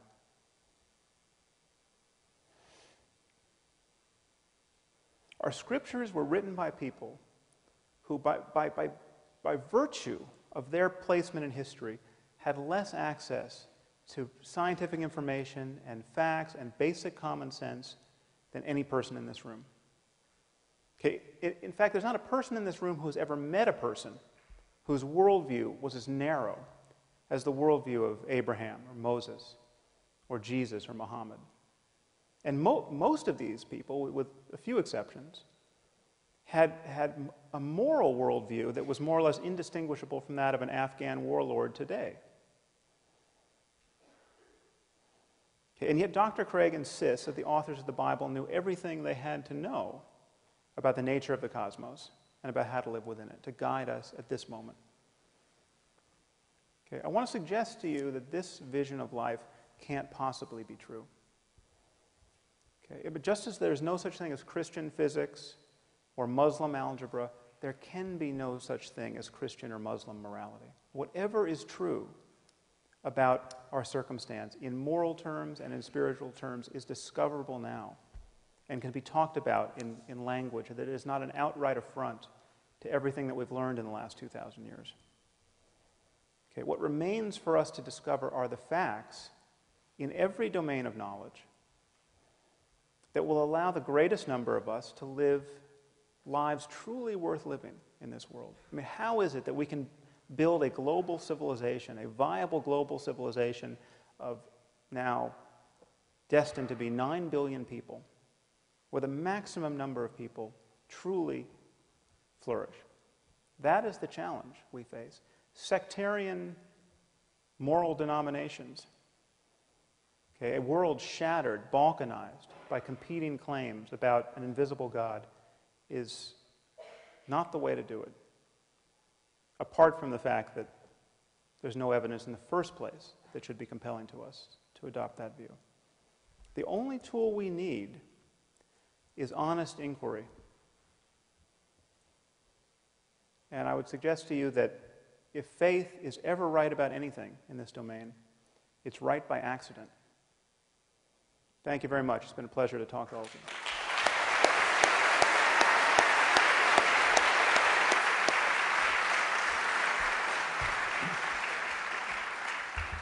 We started 15 minutes late, and so I'm going to allow us to go until 9:15. That gives us 30 minutes for questions. As I said at the beginning, we're going to allow Notre Dame students to ask the first 4 questions. After that, the microphones are open to anyone. We'd like to keep a brisk pace for the questions, so please limit your questions to about 30 seconds, and I've asked the debaters to limit their responses to about 2 minutes. I'll take the liberty of urging people to get quickly to their point if these time limits are violated. We have microphones here and here. I think we have microphones. Oh, good. I can see the microphones in the balcony, so I'll just go in a circuit. Thank you. Dr. Harris, if Dr. Craig could link out of your objections about the problem of evil and the problem of choosing the right religion, so that those weren't really problems, those weren't functioning in the debate, where does that put you dialectically? How do those function in the debate? Do you mean if I was given good reason to believe that Christianity is true? Or if Dr. Craig could show that choosing a particular religion wasn't necessary for the grounding of morality, just that some religion being true was sufficient for there being a grounding for morality, and that the problem of evil was somehow answered. Well, I would never be tempted to dispute that we could make up a religion that, if true, would be a grounding of morality. I mean, you could, those imaginary schemes are there for the asking. We could make them up, and in about 5 minutes, we could make up a better religion than any that exists. I mean, you just take Christianity and cut out Leviticus and Deuteronomy, and already you've done great work.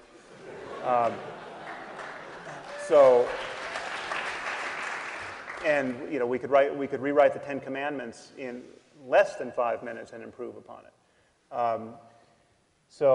Being kind to children and swap out the bit about the graven images, and you've already made it a much wiser document. Now, but that's not the point.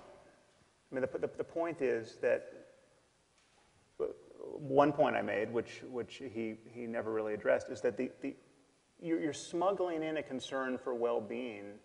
In any case, you just have a different timeline. If Christianity were true, it would be part of my moral landscape. I mean, if someone like myself is going to suffer in hell for eternity based on what I'm currently thinking, then I clearly am doing the wrong thing. I mean, I would want that information, and I would think, that would be a revelation to me, which I would take seriously, and I would do everything I could to get into heaven. I mean, that would be, heaven is if eternity in heaven versus eternity in hell is really the landscape that we're living on, well, that's part of my moral landscape. It just changes its temporal characteristics. There's just no reason to think that that's the universe we're living in.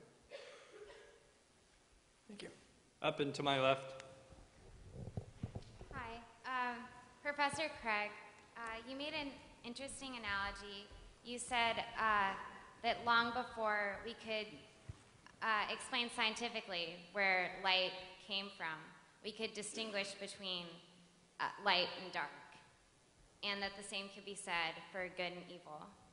But to me, that analogy seems dangerous because long before we could explain scientifically where light came from, we said it came from God. Could the same be said for morality? And then also, how do you explain shifts in moral consensus over time? Okay, I'm not sure I understood all of the questions, so I might need our moderator to help me here. The last part of the question was shifts in morality over time. Don't confuse moral ontology with moral epistemology. Moral ontology is the foundation in reality for objective moral values and duties. Moral epistemology is how we come to know the goods that there are and the duties that we have. And clearly, affirming that there are objective moral values and duties doesn't mean that we always know them infallibly. Clearly, over time, there's such a thing as moral growth and moral development. When I look at my own life, I look back at my life as a young man and I can see certain attitudes and things that I had that I now would be ashamed of morally. I think I've experienced moral growth. So there's no reason to think that the objectivity of moral values and duties implies that there isn't such a thing as moral growth or a clearer apprehension of the good, or sadly in some cases, a moral degeneration of a society and turning away from good. So these are two different problems, and my concern is moral ontology. Now, I didn't catch the first part of the question. Mike, did you? Yeah, tell me if I misrepresent you, but I take it that she's asking, you say that we understood light and dark before we understood the physics of light. She says, but we posited supernatural explanations for light also at that time. Why not think morality is in the same situation? Yeah, again, I think you misunderstood the analogy there that I'm making. What I'm saying there is distinguishing moral ontology from moral semantics. And what I'm saying is I'm not offering a moral semantical theory about the meaning of the words good and evil, right and wrong. I'm talking about their foundation in reality. And so the example of light was simply to give an example of where people understood the meaning of the English word light, even if they didn't know its physical nature in terms of electromagnetic radiation. Can I clarify? Sorry. I get that you're arguing that there needs to be a source for good and evil. That makes sense. But why does that source have to be God? Could it not be that we just haven't discovered what the source is yet? Well, that would be my second contention, that in the absence of God, I can't see any foundation that would be left for affirming the objectivity of moral values, and particularly the value of human beings and conscious life on this planet. And then that second problem about objective moral duties is especially serious, the is-ought distinction, and then the ought implies can problem, no free will. So that would just be to reiterate the arguments I've already given as to why I think in the absence of God, there wouldn't be objective moral values and duties. I allowed the follow-up only because there was misunderstanding, just so you know. Up and to my right. Yeah, I've got a question for Dr. Harris.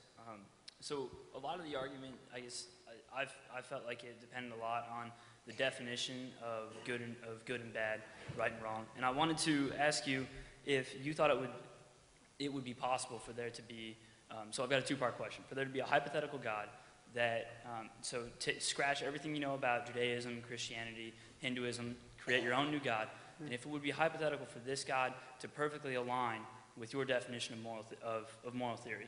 So say that this God says and commands that good and bad are dependent on the well-being of conscious animals. And then simultaneously to that question, whether you think a God of love does just that. Because it seems to me, in my experience and looking at history, that there is no greater continuum across human history than the presence of love and the fact that we've had marriage, whether homosexual, heterosexual, transgender, from the moment we've been living animals. And so if that really is the root of our well-being, then how does a God of love not promote well-being?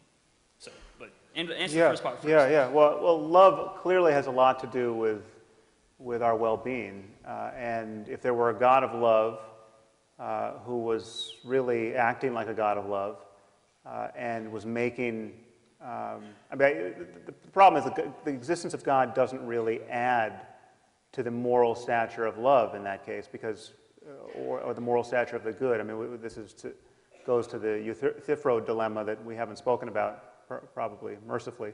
But I mean, if it's either intrinsically good or it isn't, and for God to say it's good doesn't make it more good, and it's not good by fiat. So he's either saying it's good because it is good, in which case we can just deal with the fact that it is good, or it's just good because he says it's good, but then he can say any evil thing is good, which Dr. Craig's God does rather often, apparently. So, but love is clearly something we desperately want in our lives, and we're right to want it. We're deeply social creatures, and the fear that is sort of circulating here that well-being somehow leaves something out that's important, I think, and I argue at some length in my book, is quite unfounded, because whatever you bring to me which is truly important, you say, okay, you're talking about well-being, but here I'm talking about self-transcending love. This is really important.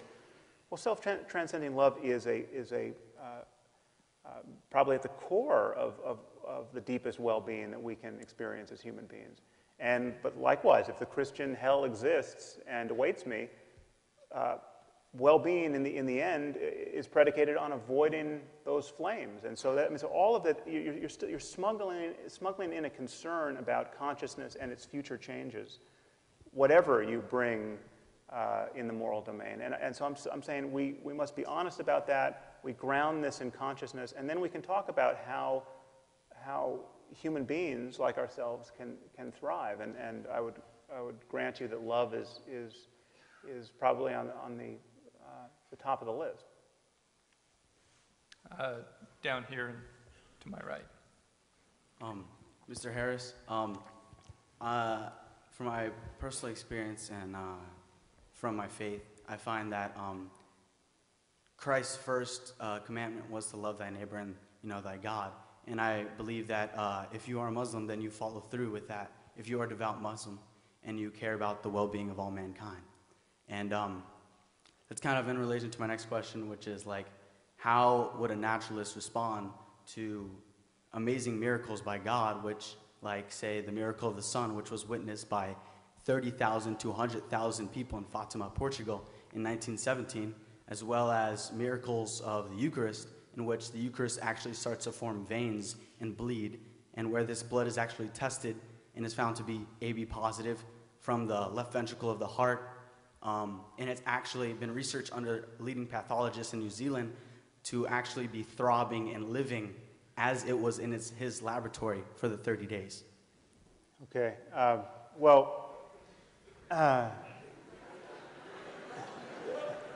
The problem with miracle stories are that they truly are a dime a dozen. I mean, the miracle stories that cash out Christianity are miracle stories set in the context of the pre-scientific context of the first century Roman Empire, attested to by copies of ancient Greek manuscripts that have thousands of discrepancies. Now, there are miracle stories that you can find in India today, attested to by living eyewitnesses. So you look at the people surrounding someone like Satya Sai Baba.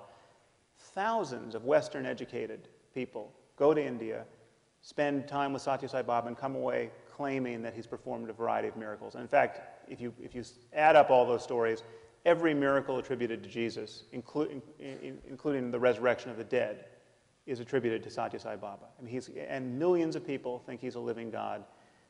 These stories, from our point of view, don't even merit an hour on the Discovery Channel. Okay? And yet, 2.3 billion people think that the miracles of Jesus are worth organizing your life around. And that I think, is an intellectually unsustainable disparity. Now, I'm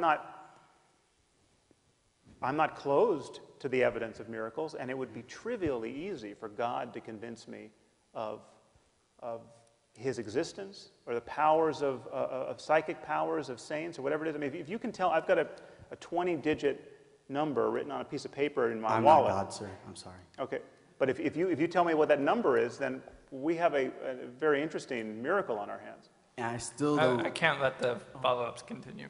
Sorry. We have a whole bunch of people lined up. Yes, over here.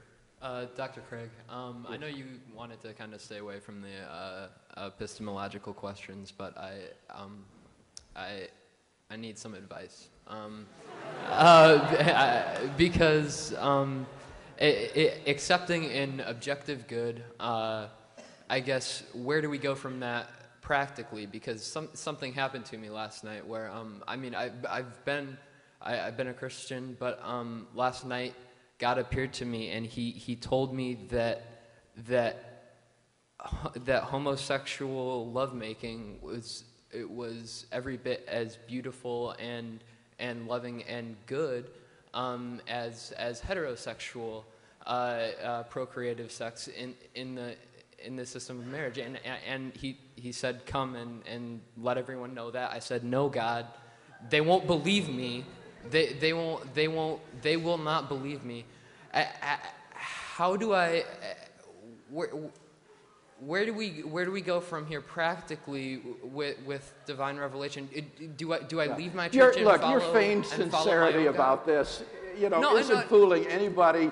It's not the topic of tonight's debate.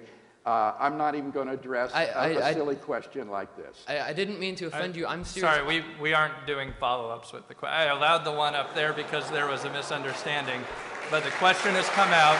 It's received an answer. So this question is for Dr. Harris. Unfortunately, mine won't be as funny. Okay, so it seems to me that there's a distinction in your argument that I'd like you to discuss, which is the conceptual possibility of the most miserable world and its material possibility. So basically what I'm asking is whether you can cite any evidence to believe that this is not the world that is most miserable, or otherwise. So if you can't, let's assume this is the world with the material conditions for the most misery to exist. Then wouldn't it be moral to destroy it all, destroy all consciousness? So I'm just wondering, how would you distinguish that this is not the worst possible world? Well, it may be the only world with conscious life. I mean, I doubt that given the trillion-fold universe we're living in, but we don't have any evidence of life elsewhere, much less conscious life. But so your question cuts to the issue of, what if it's all about well-being? Well, why don't we just, kill all the unhappy people in their sleep tonight? Okay, wouldn't that raise sort of the aggregate level of well-being on Earth? And there are infinite number of thought experiments like that you can come up with that seem to push on this concern. Well, if it's just about suffering, well, you can just eradicate it painlessly for people, and you have increased the net well-being.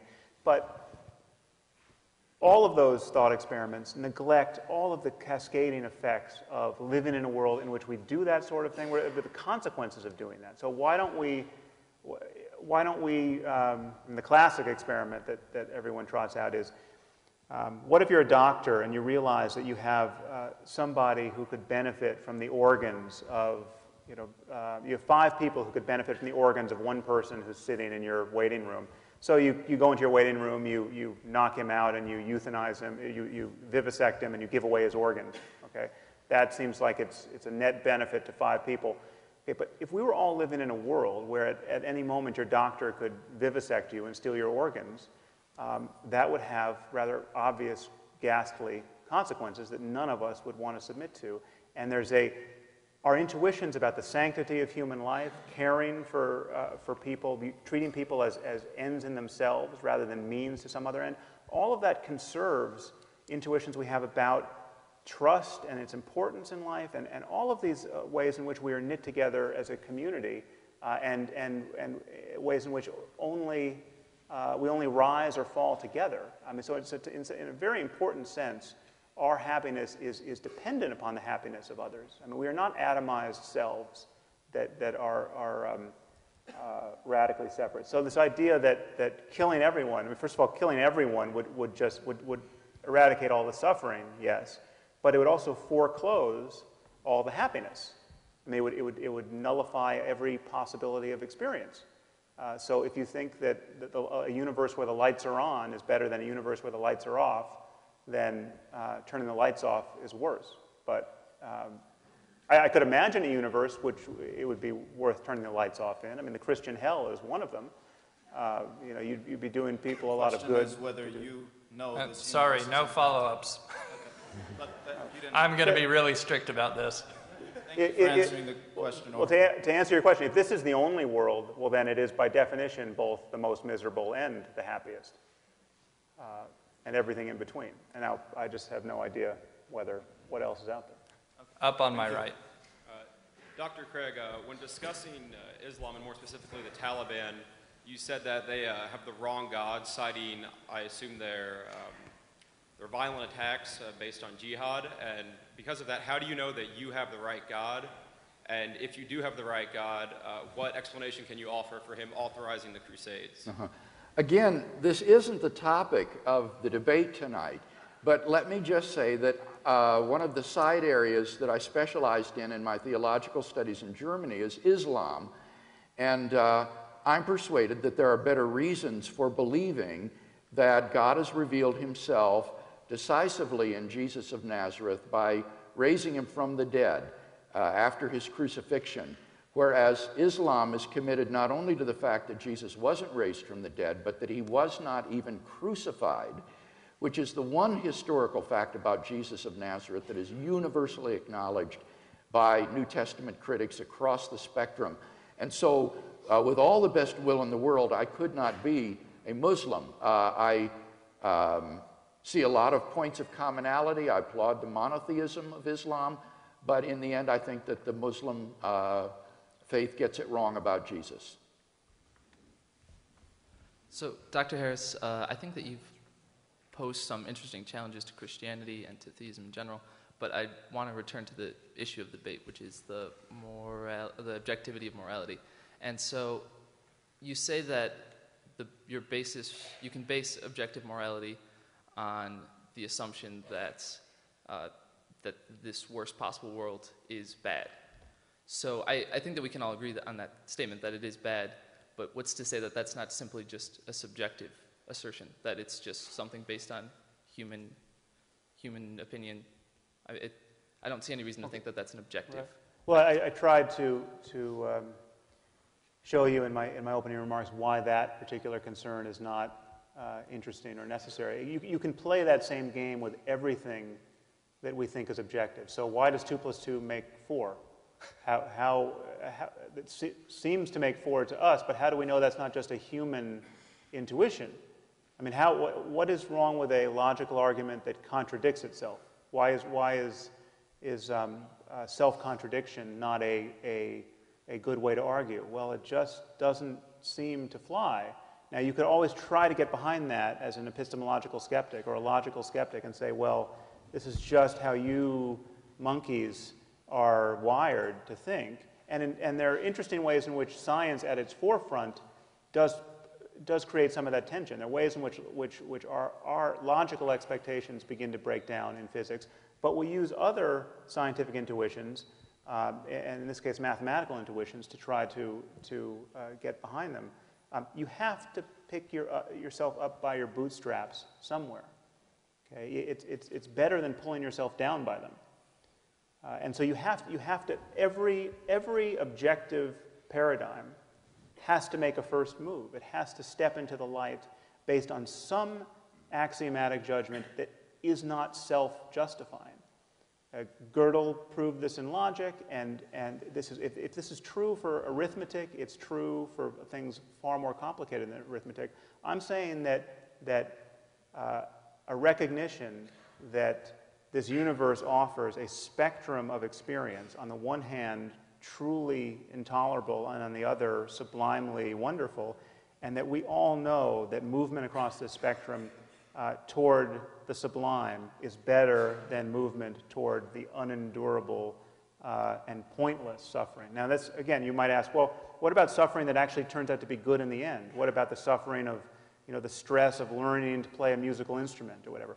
Again, that's not a counter. I mean, there are ways to climb. We might have to go down a little bit to go up to a higher place on this landscape, and that we can make sense of that kind of struggle. And so I'm not equating the good with mere pleasure in a way that Dr. Craig suggested. Okay, thank you. Yes, Dr. Craig, in your refutation of Mr. Harris, you rely very heavily on the distinction between is statements and ought statements, where you could take the entire collection of known is statements and never be able to logically derive an ought statement. So I have one question for you. Is the statement God exists an is statement or an ought statement? That's an is statement. So you can't derive any moral, objective duties from it? Not from that alone. Then you have unstated premises in your argument. Well, no, I stated them clearly. I said that they're based in God's commandments and that moral obligations and duties arise in response to imperatives issued by a competent authority. And so I would see that our moral duties are grounded in the imperatives issued by the good itself. Can I actually just add one piece there? Because sure. I want to bring back this notion of psychopathy, because it now strikes me as even more relevant than I thought. So this idea that morality comes merely from the mere issuance of a competent authority. One of the features of psychopathy is an inability to distinguish true moral precepts that relate to the well-being of people and things that merely issue from a competent authority. So if you ask children sitting in a classroom, is it okay to drink a soda in class if the teacher gives you permission? Most of them will say yes. If you ask them, is it okay to punch your neighbor in the face if the teacher gives you permission? They immediately recognize the distinction between a moral infraction and a mere conventional rule. And this is very young children. But children at risk for psychopathy don't. Children at risk for psychopathy think that rules are just given by an authority. So if the teacher tells you can punch a child in the face, you can punch a child in the face. This is, again, I'm not accusing religious people in general of being psychopaths, but there's a psychopathic core to this moral worldview. This divine command theory that Dr. Craig is advocating suggests that if God only tells you to sacrifice your firstborn son, it is good to do it. That's where goodness comes from. And so you've got people waking up in trailer parks all over America suffering some form of mental illness that's destabilized them and made them vulnerable to this way of thinking. And there are people who kill their children thinking they're Abraham who just didn't get interrupted by an angel. And this is the kind of morality that you get out of a divine command theory that, again, offers no retort to the jihadist other than, sorry, Buster, you happen to have the wrong God. But that's exactly your retort, Sam, that 30 seconds that God has not issued such a command, and therefore you're not morally obligated to do it. No, if God did, he would be evil. I mean, so I can get behind that God. If God is issuing that command, he's an evil bastard. The problem is that you see on atheism, you don't have any basis for making that kind of moral judgment. I've tried to give you a basis. I'm sorry.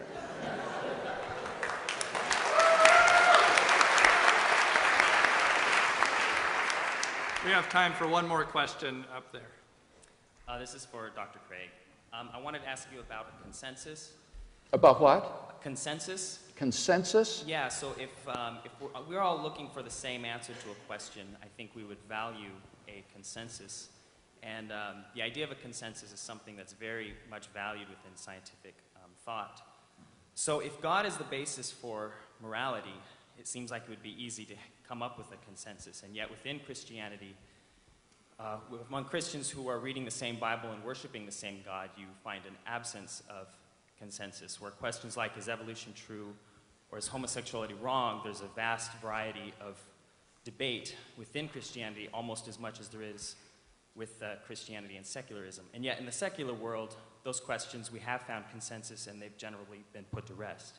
So do you value consensus, and how do you account for the lack of that within the Christian? Well, consensus on doctrinal issues is not relevant here. You would have to be talking about a lack of consensus on moral issues, and I think there would largely be a consensus on moral issues. As I said in my first speech, I'm not offering Dr. Harris a new set of applied ethical values. I think we largely agree on the issues of applied ethics. What I'm offering to him is a sound foundation for the moral values and duties that we both hold dear and recognize. So any disagreement about the perception of moral values is an epistemological question, not an ontological question. My argument is that on atheism, human beings are just animals. They're electrochemical machines. They don't even have free will, and therefore there is no objective moral duty. There is no objective moral value to them. And if we're to have a basis for the common moral truths that we, I think, all recognize, we need to have it in a transcendent source that is beyond nature, beyond the shifting sands of culture and opinion, and is rooted in a being who is goodness himself, and whose commands then reflect that goodness to us. We've reached the end of our time. Dr. Craig and Dr. Harris both will be available afterwards out in the lobby to sign books. I'd like to take a moment to acknowledge Arnav Dutt, who spent a good portion of the debate operating the PowerPoint, which I believe on faith was going on behind me, and Aaron Ray, who is our timekeeper. Was there a PowerPoint? All right, good. I hope so. Let's now thank our speakers. Thank you. Good job.